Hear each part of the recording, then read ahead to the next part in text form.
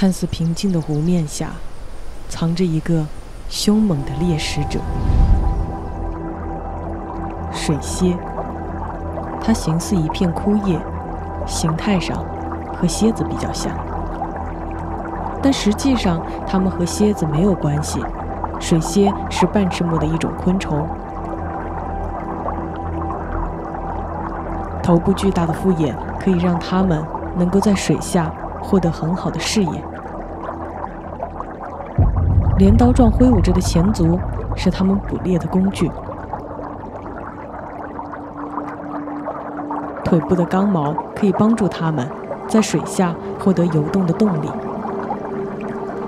通常，水蝎会在水面下游动，寻找合适的落脚之处。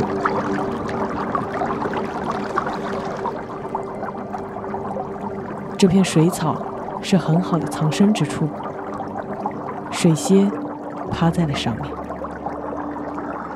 细长针状的尾部是它们呼吸的工具。水蝎会把呼吸管伸出水面呼吸，身体躲在水面下，静静地等待猎物上门。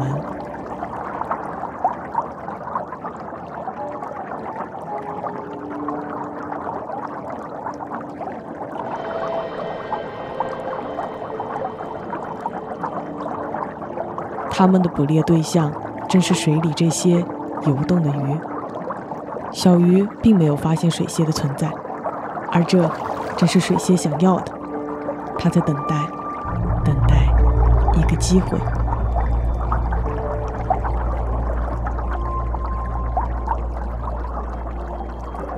哦，它没有抓住。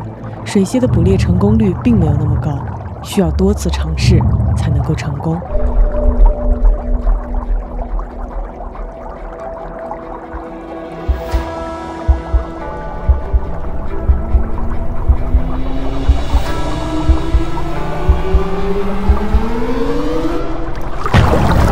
抓住！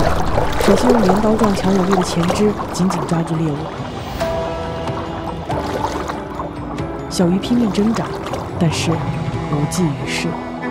这个时候，水蝎就会亮出真正的致命武器——这个针管状细长的嘴。它会刺向猎物体内，注射消化物质，把猎物溶解，在体外完成消化工作，接着吸食溶解后的汤汁。就这样，这位捕猎大师就完成了他的一次捕猎行动。